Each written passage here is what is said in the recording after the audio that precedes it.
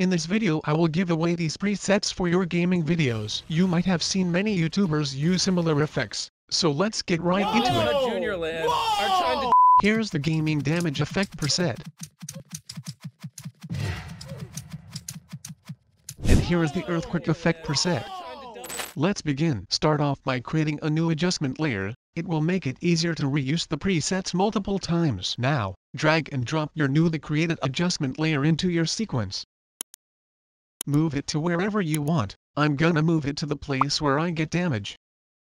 Make the adjustment layer shorter, so it's easier to move around.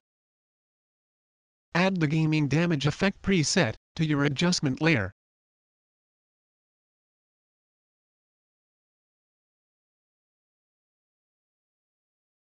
Drag while clicking Alt to duplicate the adjustment layer, copy it to wherever you want. I'm gonna move mine to all the places where I get damage.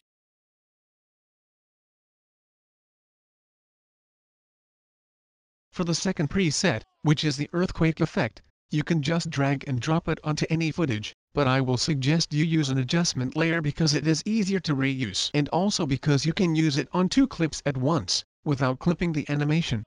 Thanks for watching this video. If you liked it and want more, then check out my channel. If you would like to support the channel, hopefully I'll be able to make a donation page soon, so stay tuned for that.